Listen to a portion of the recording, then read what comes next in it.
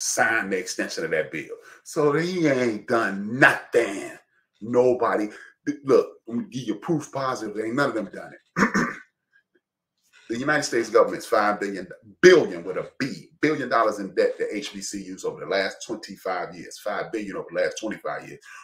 HBCU started in the 1800s. So guess what? How much you owe? If you owe me 5 billion over 25 years, over 125 years, boy, stop talking to me. Stop talking to me. So we don't have any friends in government unless we put them in there. Are we gonna vote our way to Wakanda? No. We ain't voting our way to Wakanda. We ain't finna be running nothing. But what you can do is build a wall around our community systematically and shop with each other. You can shop with me. You can shop with the people I just named. You can shop with anybody who I know and the people who I'm going to continue to support. This is what we need to do. Again, they're trying to get you to stop voting for enough of